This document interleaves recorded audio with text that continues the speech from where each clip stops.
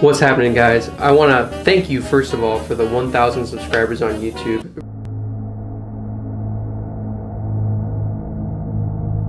Yeah! It really means a lot.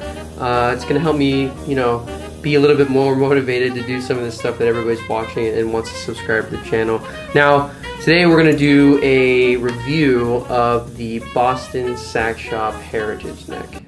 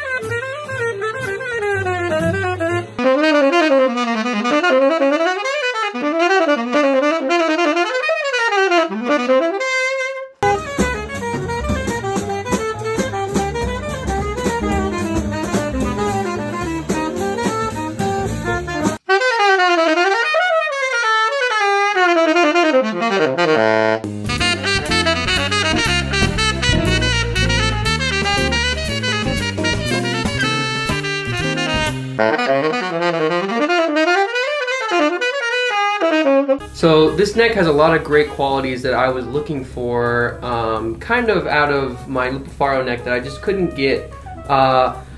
Really, the number one thing was projection. I feel like the Lupafaro neck that I have, while it's really great, didn't have the projection of like the Con that I was used to playing on, or the silver-plated Mark 6 that I had, or even some other Mark 6s that I played in the past that I really liked. Some of the qualities from those necks and now those horns was missing a little bit from the Lupafaro. Now I still liked the sound of it and I got the projection that I could get out of it, but there was always a little bit missing. And I texted Jack at the Boston Sack Shop and I said, hey man, I saw you guys have necks, and we got in touch because of my Orlando Jazz Workshop, and I was like, I'd love to be able to try them, and he sent me one back in November of 2018.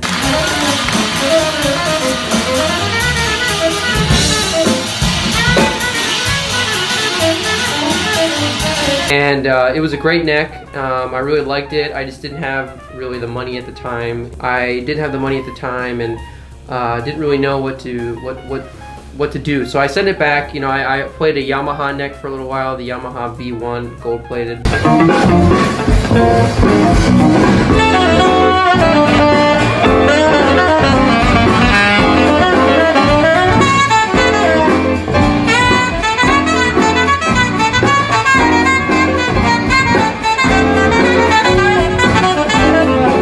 That's a great neck too. We'll talk about that in a second. But the main thing after this all happened in November of 2019, or October, I bought his Ambassador case, which I'm going to do a review on later. And with that, I was like, hey, is there still the same silver-plated one? There's a bare brass version of it too. He sent it to me, and it's custom fit for my Lupafaro, and it plays really, really well. Like I said, the two big things that it adds to my sound are core and projection.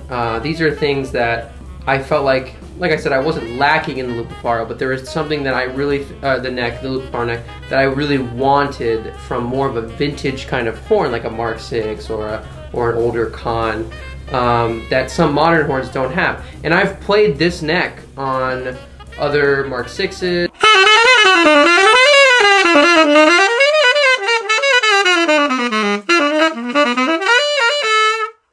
I've played it on other modern horns. Like this is like a rebuilt original Ecker SBA with the Boston Sack Shop neck.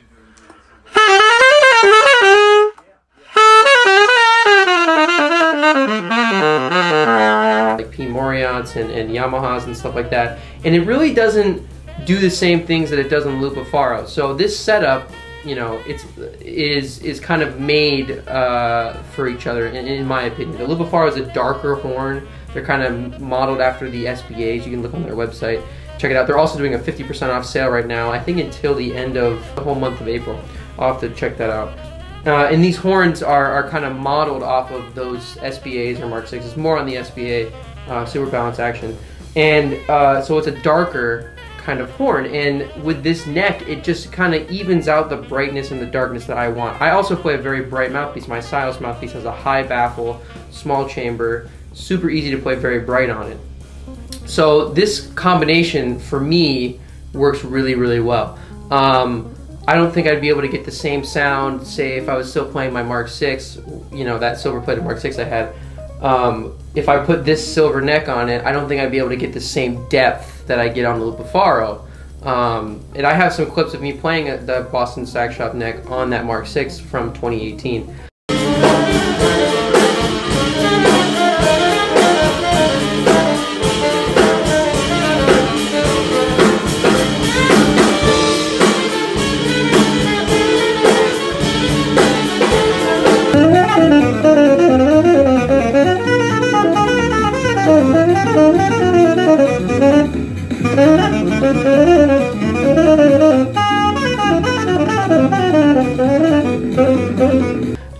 And it's almost too bright, you know. It was like a bright neck on a bright horn already, and it just, you know, it sounded okay, but it just wasn't what I wanted. And I think that was one of the factors of me not purchasing the neck at that time. But me knowing my horn now, I've been playing the Lupafaro since 2018, summer of 2018. So me knowing my horn now, I kind of knew, okay, well, this neck is going to add that brightness and projection that I've been missing from the Lupafaro. So it was a purchase that I thought through a good amount and really wanted to make sure that I was doing the right thing for my horn. The curvature of the neck is a little bit taller, which is kind of more of like what the vintage necks of the 6s and the SBAs and the cons were doing back then. So the air, it's very free blowing. The neck makes the horn, I think, a little bit more free blowing too, which is another comfort thing for me that I like to have out of a horn, and what I'm used to, you know, from playing the con and other vintage horns. That was kind of the thought process behind why I purchased the neck. I know a lot of people asked, what's with the Lupafaro neck, what's with the Yamaha neck? To speak a little bit on the Yamaha neck, I really liked playing that when I was playing my metal retro revival mouthpiece. It seemed that that mouthpiece is a medium chamber with no baffle. There's no baffle on that thing. And it really seemed to fit that type of mouthpiece. And I think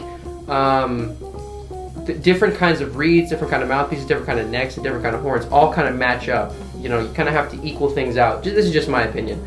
You know, if you have a darker horn, having a brighter neck or a brighter mouthpiece or a brighter reed, kind of can contrast it out. If you want a really dark sound, you know, have a dark horn, dark mouthpiece, you know, dark neck. And some people don't even switch their necks. They just either switch reeds or mouthpieces. The neck for me, and what I've learned from other players, you know, is really what the resistance of the horn is like. You know, obviously if you have a leak or something like that, then, you know, it can kind of come from that. But I remember my teacher, Elaine Burdett, said he has a Mark 6, and he has two Mark 6 necks that he has that kind of are different, not darkness levels, but different free blowing levels, and he switches between them if he wants. But he said, he was like, you know, the neck is really what the life of the horn is, you know, the resistance and the free blowingness, and sometimes even the core aspects of the horn. Like my Mark 6 that I had a patch on the neck, and I think that kind of hindered it from being as free blowing as it could be. Obviously my repairman did a really good patch job, so it was hard to notice, but I think that was one of the factors of why the horn wasn't as free blowing as it could have been. Now speaking back on the Yamaha neck, like I said, I've played the Yamaha neck with my Silos mouthpiece and with the Lupafaro, and it's a good sound. It's just not the brightness or projection that I wanted, and that's why I got the Boston Sax Shop neck in the first place. Hopefully that answers any questions on why I purchased it or anything like that. If you have any more questions, hit me up in the comments, and please hit that subscribe button. It will mean a lot to me. Next video I'm going to make are on the Boston Sax Shop reeds, and then his ambassador case. So be on the lookout for that. Like I said, hit that subscribe button, and any questions in the comments. Follow me on my Instagram. I post lots of videos of me playing the neck and the horn and all that stuff at RFD Jazz, and I'll see you guys around. Stay safe out there.